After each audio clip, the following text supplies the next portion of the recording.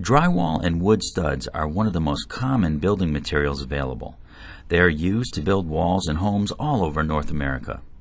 Drywall doesn't give any structural benefits or insulating benefits, but is used so much because it's cheap, being made from paper and gypsum.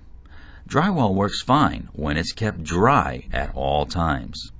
A basement environment is not one that is dry at all times, which spells trouble for drywall. Mold grows on wood-based products easily, and mold grows easiest on paper, like the facing on the front and back of drywall. When choosing building materials for a project, basements take special consideration. Basements are below ground and made of concrete. There are 4 reasons basements are likely to be wet or humid that do not happen upstairs where drywall may be. First, water vapor from the damp earth passes through the porous concrete in a slow, unending stream. Second, groundwater leaks are possible, and you might say likely. Third, plumbing leaks are going to happen. Lastly, because basements are below ground, they are cool.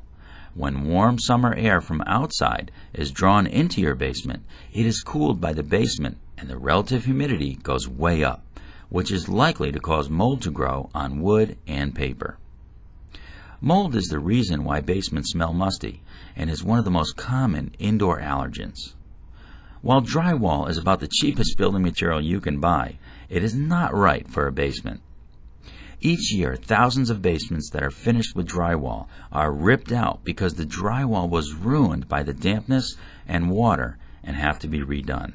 And redone over and over again each time they flood.